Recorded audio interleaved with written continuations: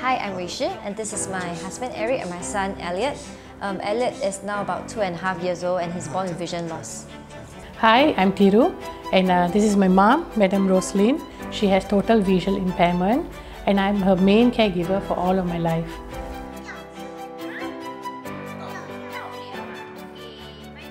Honestly, it has been very exhausting, but at the same time, very fulfilling too. I'm the only child and I've got my 2 kids and my helper as well. There are moments where she gets depressed and all, but we do manage with all the Bible verses. She can't read a Bible, so we play the audio verses and then she is able to listen and feel uplifted spiritually.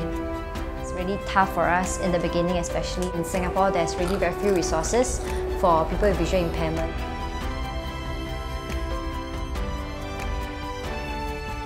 There have been many overwhelming moments, especially this pandemic. It's overwhelming for me because I have to juggle my work as well as my kids and my mom as well.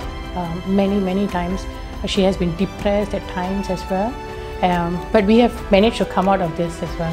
But I have to mention some more burnout times, I would say, especially at the beginning where we first received his diagnosis.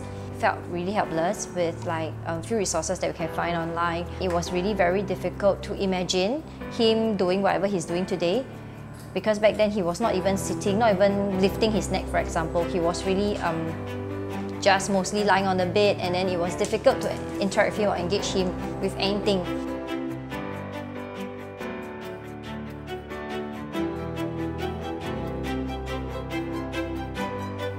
So GDS is one of the first few organizations that we approached and supported us in our journey, to understand Elliot better.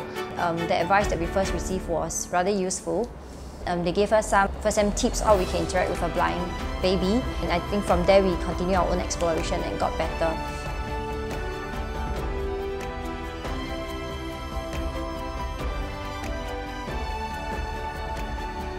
My mom has never owned a cane before in her life, and she's been over dependent on holding us, gripping the arm, and sometimes it can be very tight.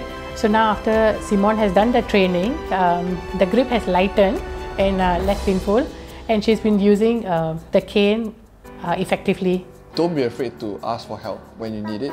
External support would also help. They may know things that you don't know. They may be able to provide support and knowledge in other ways. In a world of darkness, they see light through us. They see things through our eyes, and I think it's very important that we support them in every little aspect that we can. And as for caregivers, it has never been easy, but I think that there is support. We are not alone in this, and organizations like GDS is there to support for us.